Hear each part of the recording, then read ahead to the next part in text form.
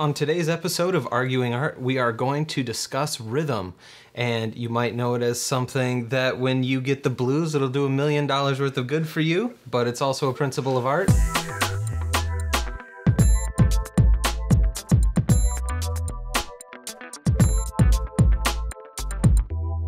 From the intro, you might have recognized I quoted the Johnny Cash song, Get Rhythm.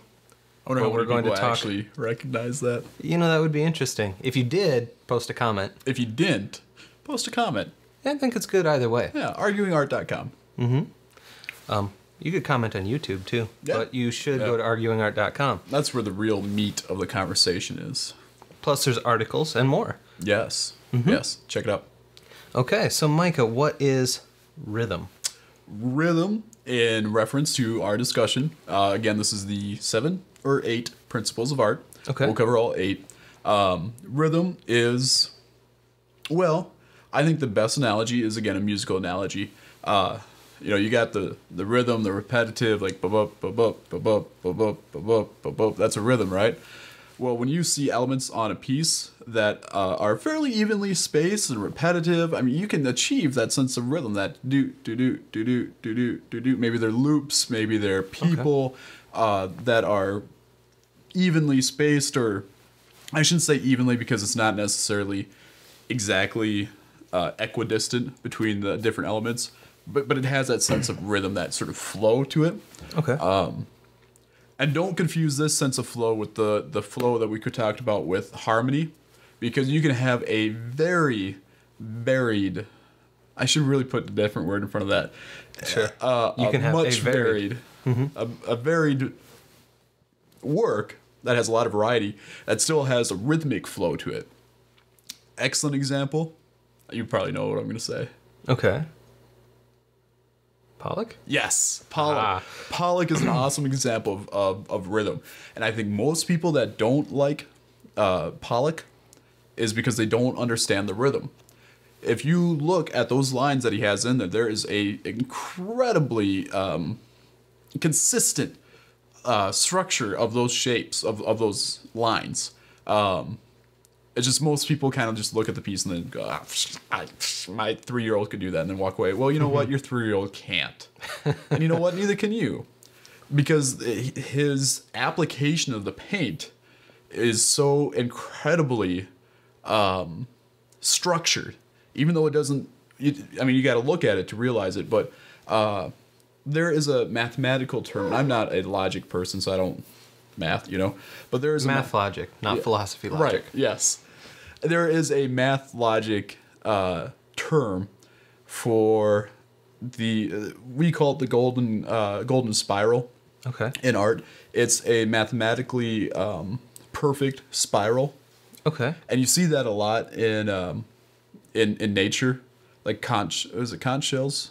Sure. Certain seashells, usually sold by Sally by the seashore.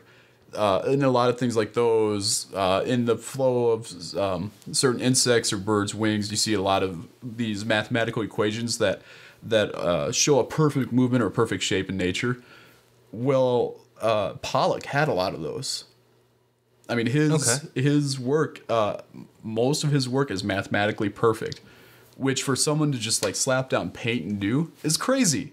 You just can't do that, Sure. Another interesting tidbit about Pollock is if you look really closely at a lot of his paintings, and I don't know if you know much about Pollock's life. If you don't, watch Pollock with Ed Harris. It's a great film. Okay. But he was a heavy drinker. He was an alcoholic, and he was a heavy chain smoker. And his pieces are massive. So he would actually walk on his canvas as it'd be laid down, and throw his paint down. But you can find a lot of cigarette butts in his paintings. Really? Because he just toss them to the side and they get covered in paint, and there they'd stay. Just leave them be. Mm-hmm. Okay. Anyway, that's getting off of rhythm, but think of rhythm like that. Think of it in a musical sense, to a certain beat. Okay. What is the benefit? What does rhythm do for a work? Well, it does create a similar feel like harmony does, without having to have the same elements. Okay. It's naturally appeasing to the eye, so it does give you a sense of beauteousness. It helps with your with achieving symmetry.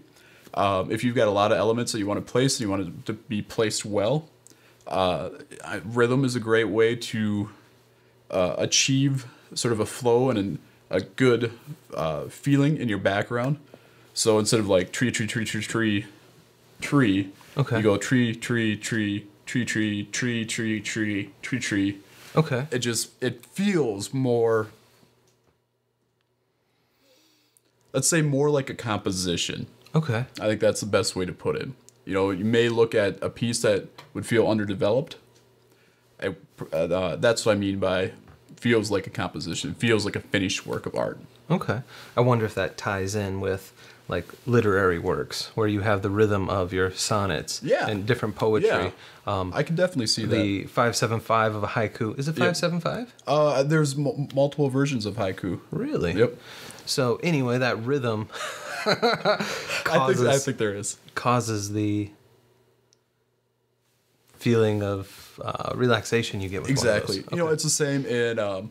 I think rap is another good example where you do have a rhyming scheme at the end of each line, but there's a cadence to the words often. There's internal rhyming schemes within a line. I mean, that's all a sense of rhythm. Okay. And you can apply those things to fine art. So, Well, I think I that got pretty well. nothing. Yeah, I mean, that covers what rhythm is. it is simple to explain. It may be harder to actually see. You know what? Maybe we should issue a challenge.